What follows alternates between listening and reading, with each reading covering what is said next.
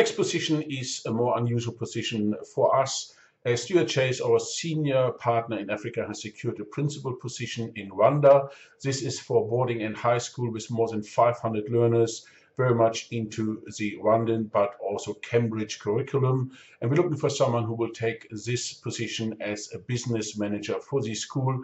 Therefore, we're looking for people who are presently in the position of a deputy principal or principal, must have African experiences and would love the opportunity to get heavily involved into the administration and to management of the school. The school have an area of more than 40 acres, including buildings and facilities, and we're looking for someone who would like the opportunity to work for this establishment. The salary will be 42,000 plus 3-bedroom apartment on a single or merit status. If you would have interest in this opportunity, please contact Stuart Chase, or of course you can call myself at any stage. Talk soon.